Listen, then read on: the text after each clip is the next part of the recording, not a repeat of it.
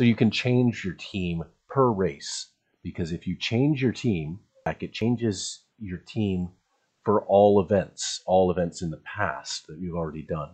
So here's how you get around that. First, get to the event. So I'll just go to an event that I'm going to do in a little while here. And this is one of our herd winter racing events. So I'm not showing up in the signups yet, but it doesn't matter. I can still do this. So if I go over here into settings, I can change from my default team specifically to the herd. I don't have any other teams. And I can change my name to, say, Craig Martin, herd of wedge-tailed eagles. Hit apply changes. And that's how my name will apply when I finally show up here.